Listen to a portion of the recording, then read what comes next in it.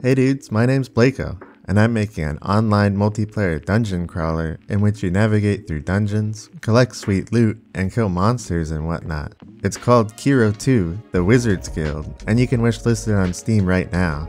I'll post a link down below. It's supposed to launch in April, and there's still quite a bit of work to do, but I wanted to give a short update for what I've been working on. So I finished the first two dungeons, at least the initial versions of them. These dungeons are semi-randomly generated, and they have a boss at the end. Since the game is sorta like a sequel to the original KIRO, I wanted the first bosses to be similar, but enhanced. Hold it. Run that back. Wait a minute. Go right. There, freeze that. Full screen. Okay, freeze that. Tighten up on that way. Vector in on that guy by the back wheel. Zoom in right here on this spot. With the right equipment, the image could be enlarged and sharpened. They have their own special moves, and you definitely don't want to get hit by them since they do major damage. It's also probably a good idea to have a team and wear armor since they're pretty challenging. Or you can just get good.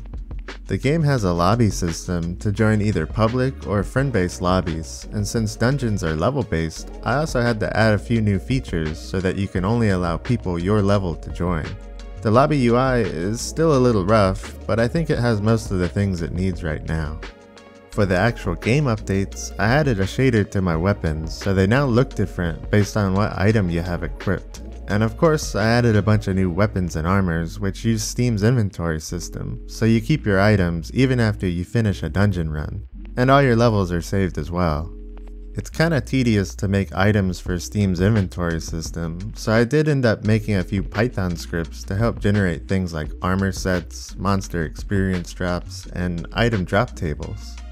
Speaking of drop tables, I made a chest notification system, so you actually know what you get when you kill a monster or open a chest. Steam doesn't give out items immediately, and it can sometimes take a little while, so I wanted to at least show players that their items are on the way. Another notification that I added was for levels. I like it in games that have a level system when it makes a noise to congratulate you on reaching a new level, since it feels pretty satisfying. So I popped open Ableton and made a little sound effect, which now pops up and lets you know if you leveled up.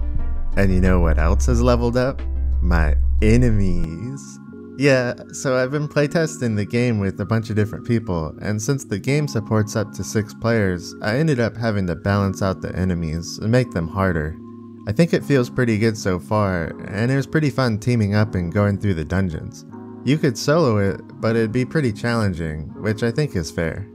Since the game relies on players typing in commands to move their character and attack enemies, I did end up adding a help button, so you at least know all the commands that you can use.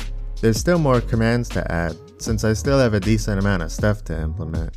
Anyway dudes, that's all I got. See ya!